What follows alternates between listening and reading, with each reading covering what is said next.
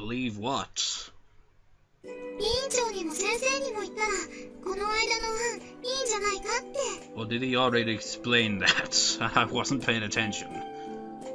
Really? Then this is a definite candidate? そうだね。まだクラスのみんなには言ってないから。他にもう少しコストも手間もかからない案が出るかもしれないし。Koko and I were having a meeting for the graduation party. We were feeling good about the coffee stand idea. Koko seemed a lot more focused today, even though she still seemed a little sad. I couldn't stop thinking about what happened at lunch. What on earth could they have been talking about?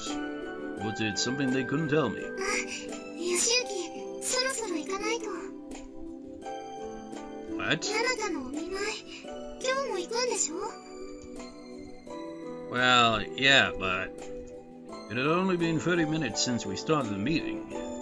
Is she trying to get rid of me? She's like, piss off. But we haven't even finished our meeting. いいよ、来週まだあるし。But I want to spend more time with her. 私はヨシユキとこうして学校で喋れるけど、ナナタは病院で一人ぼっちだから。早く行ってあげて。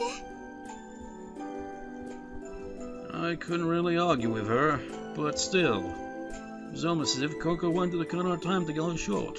Do you have plans or something? It just seems like you're trying to get rid of me. そういうわけじゃ。だって、ヨシユキがナナタに責任感じてたから。I do feel that way. I still think that the accident was my fault. But this meeting is important too.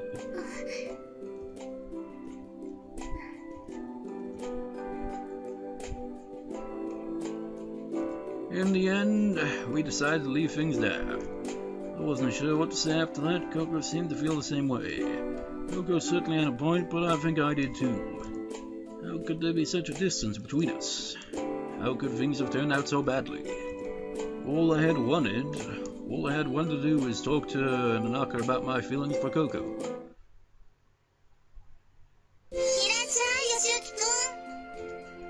Nanaka greeted me as energetic as always. She still had casts on her limbs, but she seemed to be doing fine. She was smiling at me. Really? It's not that early. I didn't want to tell her that Koko kicked me out of our meeting. Things have been so strange with her lately. Oh, Nanaka appeared into my face. I passed it on a smile as quickly as I could. I'm not. Nothing. Wait, you gonna leave it at that again?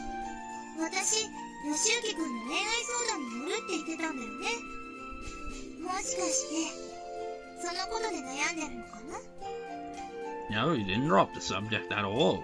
It was true. But I couldn't even think about confessing to Koko when things were so strange between us. And there was still Nanaka to worry about. No. You don't need to do that anymore.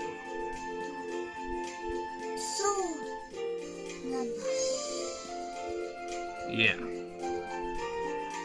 Awkward! But it wasn't okay. I really wanted to tell Koko how I felt. I wanted her to know my feelings.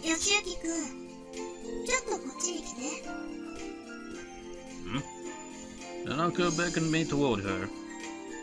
I stood by her bed. Nanaka gently held my hand. Nanaka? Oh, I see. I could feel the warmth radiating from her hand. It was really relaxing. I never thought that holding hands could comfort me so much.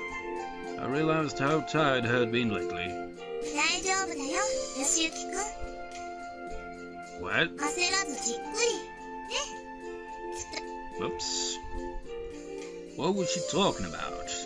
It was going to be fine. I didn't understand, and yet her words were like a balm to my insecurity-ridden soul. I felt the holes in my heart begin to mend.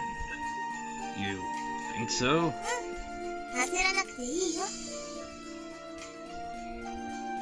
Thank you, Nanaka.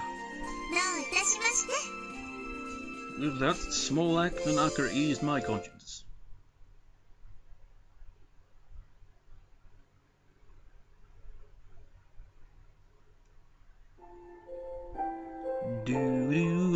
I was dreaming of a pink Christmas. I was such a small presence in my dream, and the two adults in front of me looked like huge trees.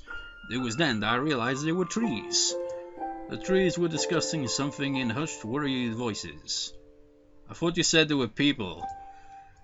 Are they trees, or just the size of trees too? Or I'm confused now. I tried to speak, but my voice wouldn't come out, so I wasn't myself in this dream. Honestly, I wouldn't be surprised. Dreams are pretty weird, usually. Then maybe I was seeing a dream from the dreamer's point of view? Not again! The first tree tilted her head in concern. Sorry, but I can't refuse it. But it's so far away. Yeah, if it becomes official, I won't be able to come back here that often. What were they talking about? I totally see who these two people are. Although they don't appear on screen, it's obvious. The conversation was probably significant to the dreamer, but it meant nothing to me. The voices seemed familiar, but the whole dream was like fog. I could barely make out their faces. It does seem like a good opportunity. Will you come with me? It would help me a lot. I must be a child. It was a dream about the dreamer's childhood. I couldn't see the speaker's face in the light. I think it's best for our family to be together. Sorry for the trouble. It's okay. The great trees pressed against each other. I watched them in confusion. Suddenly, the scene changed. By the way, what happened with your project? It's really strange they've decided to reevaluate it, which means it's all going to be extended. Oh, well... Yes, we'll be able to remain this way for a while. It's a shame, but also kind of a relief. The lady sighed. The man came over to where I was standing. He kneeled down and stroked my hair. I'm sorry, I thought you'd be able to see your face every day. I'd be able to see your face every day. But someday we'll all get to live together. Please be patient, okay? Obvious who it is. Good girl. The man smiled and stood back up. At his full height, he looked like a giant tree. Well, great tree. I recognized him, but as soon as I did, I began waking up. A cloudy winter sky lay outside my window. I could see the sunlight filtering in beams through the clouds. I gazed up at the cold grey sky from my bed. I hadn't had such a strange dream in a long time. I could swear that I knew those people in the dream. Who were they? Oh, come on, do I have to spell it out to you? I don't even know the plot, and I already figured it out the second... Well, not the exact second of the dream, but it didn't take long for me to figure out what was going on in the dream. I couldn't remember the images I saw in the dream were too blurry, too unfocused. I looked at the clock by my bed. It was almost noon. But no, you may want yet today. It was all noon. I think I slept in too late. Should probably get up now. I dragged myself out of bed and started changing clothes. Sakura-san... that's right, she's not here. She had left me a letter saying that she was going to be gone for a while. I wonder what she's doing. I hope everything's okay. Crap, the fridge is empty. The only things left the fridge were various condiments. My stockpile of instant food was exhausted too. I forgot to go to the grocery store. What should I do? I know! Let's go to the grocery store! Koko's face appeared in my mind. We're going to cook her! No. I could call Koko over. I could say it was for the committee. And then we could go to the shopping district and get something to eat. Or maybe she'll have to cook for me. I called her cell as soon as the idea struck. We've been having some awkward moments together lately. This could be our chance to bridge the gap. You have reached the voice from mailbox 4. It went to voicemail. I waited a couple of minutes and called her again. However, after several rings, I was connected to her voicemail again. Maybe I should try her at home. Phone eagerly in hand, I dialed a number for Koko's home phone. I was on edge as I heard the ringtone.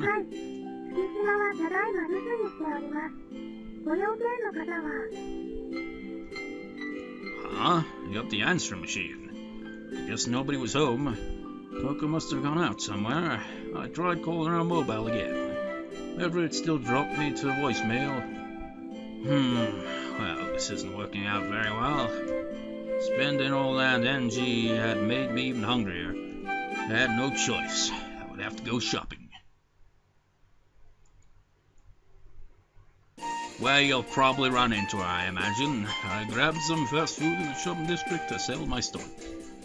Let's see, I need to go to the grocery store now. Started walking towards the supermarket. On my way, I saw a sign for Mitsukoshi Hospital. I may as well visit Nanako while I'm out. Probably running. Nope. Okay, Koko isn't here then. Hello. Man, my legs. Yuzu-chan ran up to me and hugged my legs. Talks about his legs while I'm just like, my legs. Just like, get off my legs. But no, it's just like the awkward way I sit. Stretched legs, man. I mean, I say this quite a number of times, but I've got a desk in my room. I never use it. I just always sitting awkwardly, legs crossed. Instead of just going to the desk with the laptop and just record it that way. It's not like I need to, like, keep a certain amount of distance between me and the laptop, because I'm currently still using the built-in one, so it doesn't matter how I sit, really. It has, but I was here yesterday, too.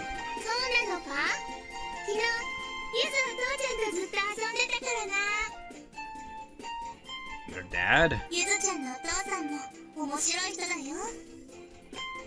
Really? Oh, what?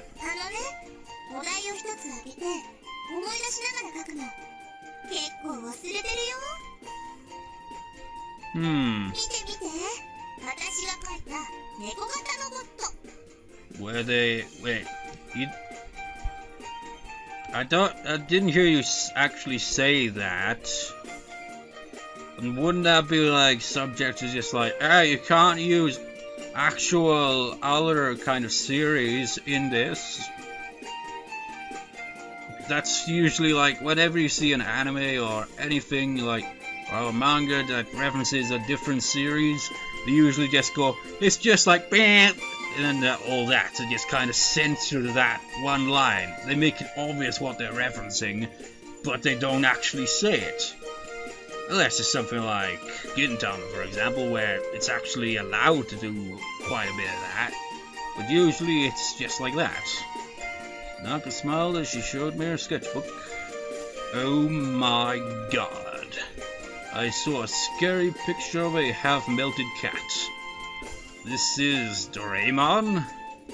I could never draw anything that bad even if I used my left hand. It's scary.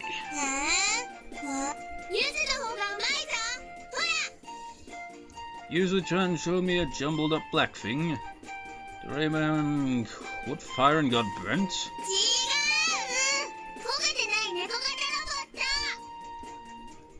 They're both horrible.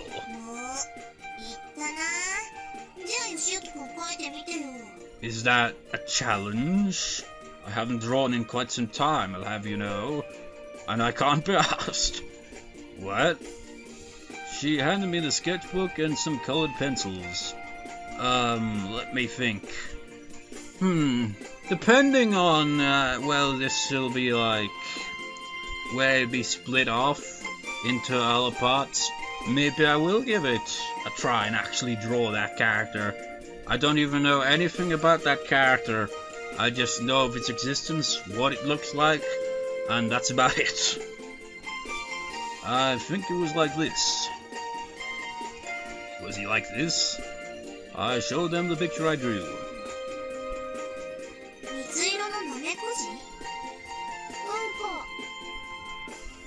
What? This is what the ribbon looks like. 見えない見えない What? よしゆきくん下手だよね一番下手っぴーだな Shocked. Okay, what's our next subject? 桜パークのバーニーだ OK I got it. We drew a lot of pictures. Is this Barney the dinosaur an entirely different Barney we're dealing with? Naka's room seems strangely quiet after Yuzu-chan left. 面白かった We drew a lot. これはね入院の思い出として退院するとき持って帰るな Cool. それにしてもよしゆきくん下手だな That's not true. I think this Batman turned out pretty good. これ黒いザリガニみたいだよ Don't be mean. Damn it. I should pay attention to what manga characters and stuff look like from now on. Batman's not a manga character though. Huh? I can press the button to call for the nurse. What's the matter? ちょっと I'll help you if you need something. いい大丈夫看護師さんにお願いするから Naka turned bright red and rejected my offer. It's fine, don't worry, I'll help. いいって Naka? She stared at me, her eyes full of tears. What? おトイレな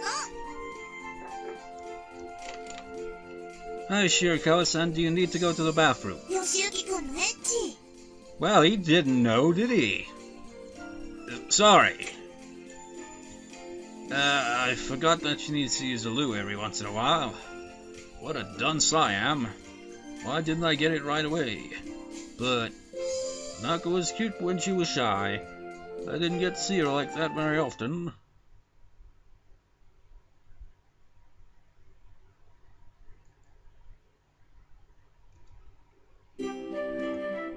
I'm so exhausted. I wonder if I've caught a cold. No, I'm hungry. If I have an appetite, I can't be sick. To wake up and eat. I didn't have any plans for the day. I could eat up and then take it で easy. いつまで寝てるんですか Say what? I shut up as I heard someone's voice. So he'd be like, say what? Oh, I was just thinking of that delightful glare, and there it is. I opened my eyes in terror and saw Yumi's cold eyes staring down at me. まったく休みだからってダラダラしてほんとぐうたらなんだから Yumi sighed as she looked down on me from above. You're one to talk about being lazy. いや私はお昼になる前にちゃんと起きたもんこうやって兄さんを起こしに来るくらいちゃんとしてます She thought she was better than me just because she woke up earlier than I did. Hey, some people are night people, man. By the way, you came to wake me up? うん When did you get here? 30分くらいかな Does that mean you've just been sitting in my room for half an hour? いやそれは私は一生懸命起こしたんだよでも兄さんは全然起きなかったんだもん別にぼーっとしてたわけじゃないよ That's funny, I was already half awake, but I didn't remember her making any effort to wake me up. I wondered how hard she really tried. 何そのにやけた顔は Nothing. なんかムカつくな Do I have to glare at you some more? まあいいやそれより兄さん Huh? You know what? Nah, actually, she's not using the glare face right now. はいこれ Yume-chan handed me a package wrapped in fancy paper. There was even a pink ribbon around it. The heck? What's this girly stuff? お見舞いの品 Get well soon present? 白川さん事故で入院したって聞いて兄さん何も言ってくれないんだもん。 Oh, that's right. Sorry I didn't tell you. How the heck did it take her that long to know about? Surely it must have gone around rumors at least. もう別にいいけどさ。 I mean, the school, one of the most popular girls, at least with the guys anyway, and the entire school gets hit by a car, ends up in hospital, and somehow it doesn't circulate around the entire school, or at least most of it. いつもお見舞いに行ってるんでしょ。 Yeah. だったらそれ渡しておいてよ。 By me. いいでしょ。いつも言ってるって言ったじゃない。 Yeah, but I think it'll mean more if you give it to her yourself. 白川さんとはそこまで親しいってわけじゃないし、なんか恥ずかしいし。てか。 Whoops, what the hell does that mean? It's true that I was going there anyway, but I get well soon present, huh? どうしたの？ Yeah, it's good manners to bring something when you're visiting hospital, huh? まさか兄さん、一度もお見舞いの品を持って行かずにお見舞いへ？ I've been going there empty-handed. 兄さんはアホだアホだって思ってたけど、まさかここまでアホだったとは。 There's that glare, that perfect glare. Now I can put Mr. Squash to the right. In editing, of course. That I drew for the Project Diva FLP that I still haven't got around to uploading because I still haven't bothered to make a trailer for it or anything, so can't be asked just yet. But one of the images for him I made for it, I based the eyes around this face here. So yeah. 手の施しようがないね。 Inspired by a glare to create a glare for an entirely different character. Hey, I just forgot about it, はい okay? はいはい。 Don't be that そ way. れ、兄さんのお見舞い品として渡さないでよね。 I wouldn't do that. That wrapping paper is too girly for me anyway. だといいんだけど。それじゃ確かに私だからね。 Alright. あと、いい加減起きてよね。 She gave me one last glare, of course, before leaving the room. I get well soon present. I'd never even considered it. The Naka must have thought I was awful. That does it today. I'll buy a get well soon present for the Naka. I got dressed, ate a light meal, and headed towards the shopping district. It was a weekend, so what the hell was her problem? Just like, wake up, you lazy bastard, it's the weekend. That's the time when nobody gives a shit. Just like, they either go out, or they stay in and say, ah, screw it, I'm gonna sleep in. Busy weeks, you know, screw it, I'm going to sleep. So the shopping district was crowded, and there were still some stands set up too. Can't just get her a gift from the stands, though. I should get her something a little more proper.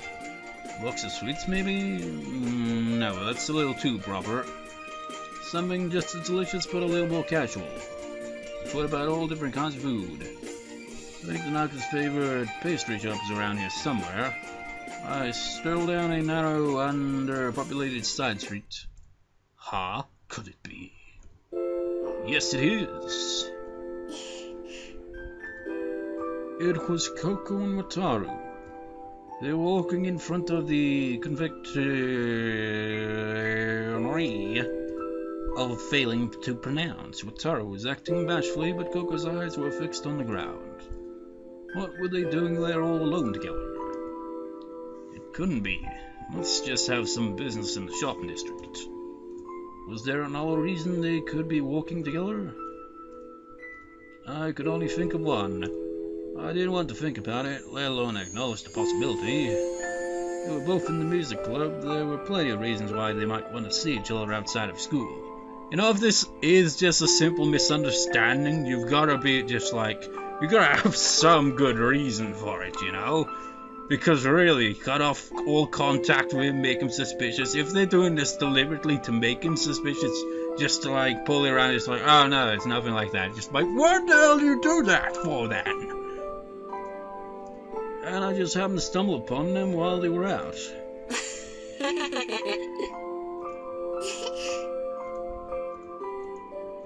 Why were they acting so shy? Why was Koko laughing like that? My heart started to itch. Well, that's different. It usually aches, but it itches now. Could they be... Koko? I unconsciously started following them. Koko and Wataru entered into a quiet area of Sakura Park. They wandered slowly down the footpath. I couldn't hear what they were talking about. Every once in a while they burst out laughing. Where were they headed? But more importantly, what the hell am I doing? I'm sneaking along behind them like a damn stalker is what? Why didn't I just call out to them? You know, the way I always did. But I knew the reason. It was because they were acting so intimately. Oh, they both stopped. I also stopped and hid so I could watch what was going on. They stood right in front of a large cherry blossom tree, gazing into each other's eyes. What are they doing? What's with this romantic mood? Stop it. This isn't a romantic mood. This is more of a... This is sad kind of mood. It's like... Now you can realize it's like... From what is understanding, they are a couple. And he's like... But I love her. Oh, my heart. Now we know how Wataru would feel. Otherwise, I'm going to have to admit what I don't want to admit. I could see Koko trembling from behind.